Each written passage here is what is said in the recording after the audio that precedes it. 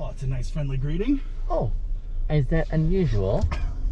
No. Okay, good. I mean, like, you know, it's just friendlier than I'm accustomed to with Uber drivers. Gotcha. Maybe you've just been meeting a lot more of the shy ones. Absolutely, it could be that could be the case.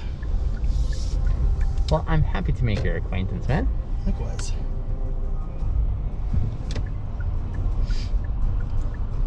This is not your first venture out, I'm guessing. Oh no. Your day's already in progress. Almost over, in fact. Almost over, you say? Yeah. Where are you working today? I was working. Okay.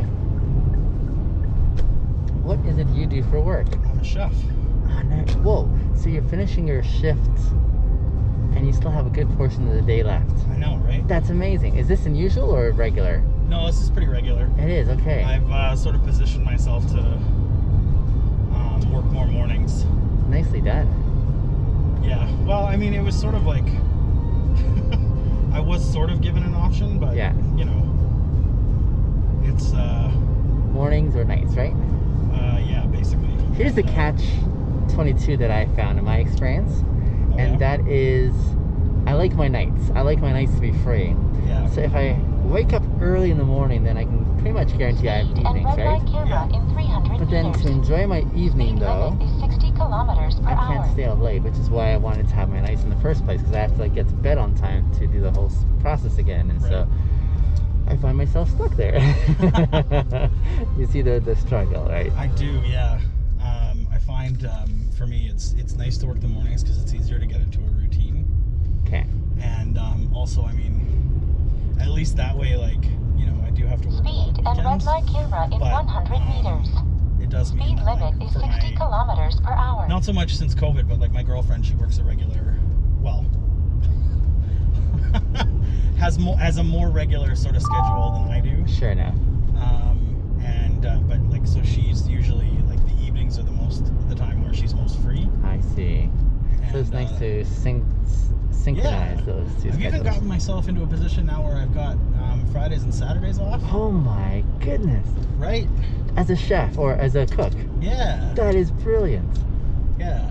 That is I really wanted Sundays and Mondays. Yeah. But Fridays and Saturdays actually work a lot better with my girlfriend's schedule. So. Yeah. And what was the thinking behind Sundays and Mondays? What's that? What was the thinking behind Sunday, Monday? Oh, as far as I'm concerned, that's just the best. That's sort of the best schedule, because then, like, you know, Sundays are always kind of weird days in the restaurant because you kind of have like that brunch crowd. Yeah. And then Mondays are always a shit show because the weekends are busy. Oh, I And so see. Mondays you get like all of your orders, and there's usually a big prep day. Yeah, I see. So. Yeah. Now, given that you work like these ideal hours for one in the kitchen, Yeah. do you still find it as stressful as they would at nighttime in the heat of the busyness? Yes and no. Okay. It's kind of a mixed bag, right? Like, 'cause nighttime is more stressful because you don't necessarily know when it's going to slow down. If you don't know when it's going to slow down, you don't know when you can start closing. If you don't know when you can't start, or when you can start closing, you don't know when you're going to be done work. Right. So, but in the mornings, it's sort of like come in, set up the kitchen, prep, cook for a while, and then go home. Yeah. Basically, once everything's sort of restocked and ready to go for the evening. That makes sense. So it's, I would say it's a little bit less stressful on like my social life. Yeah. To work the mornings, but as far as like, I find sometimes it's more stressful because I do know that I have an end time, which means I've got to stay like laser focused all day. Right. Or I won't get everything done. I see.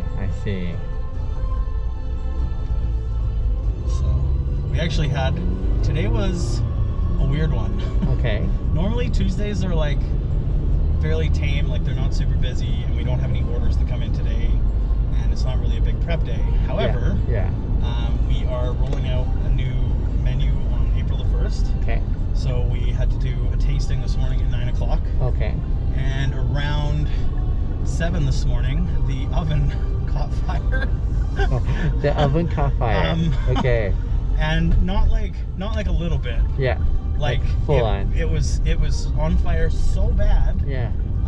That the server that opened this morning called the fire department. Oh. I hadn't gotten there at that point. I didn't start until 8 this morning, but Okay.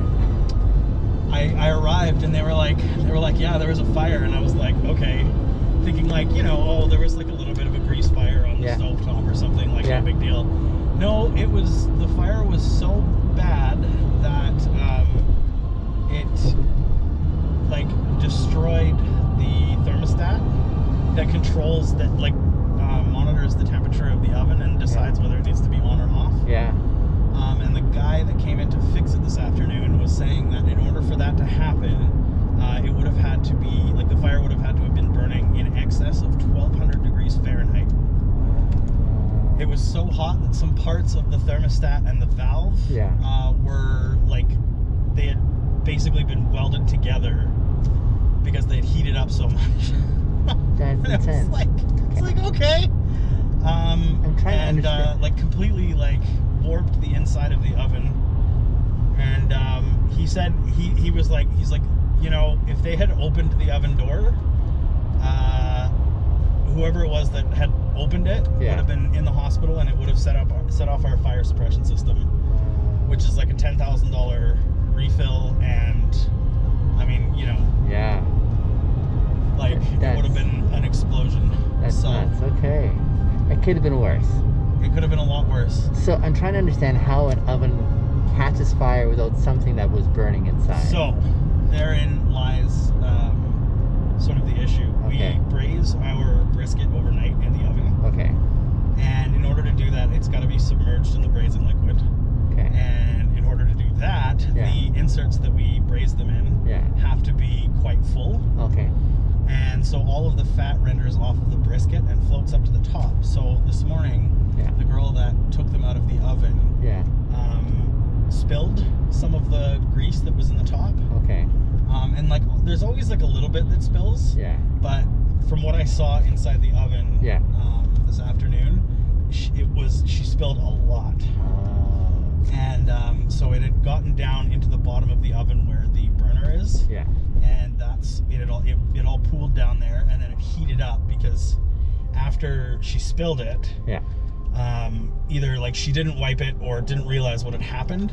Yeah. And so then she like cranked the oven up trying to just burn it off. Yeah. Oh. Because when we get a little bit of a spill in the oven, it just, you know, you turn it up a little bit and it'll slowly burn off. But what she did was she turned it up to like 450 degrees. Yeah. And at this elevation, like grease and oil will ignite at between 410 and 425 degrees Fahrenheit. Okay. So all of that grease that had spilled down into the bottom of the oven caught fire, and it went from, like, the one girl was saying that the flames were sort of like coming up in the like, not like out of the front of the oven, although they must have been at some point, because like the whole front of the oven was black, and then like the backsplash was all black. Yeah. And she said it went from being like just seeing flames, a little bit of flames licking up out of the back, to like being like coming way up and burning, like out of the, you know, way out of the top of the oven. Yeah. In like 30 seconds. Yeah. And it was really smoky inside the restaurant, and so she just like, she was like, nope. She's like, she ran outside and called the fire department.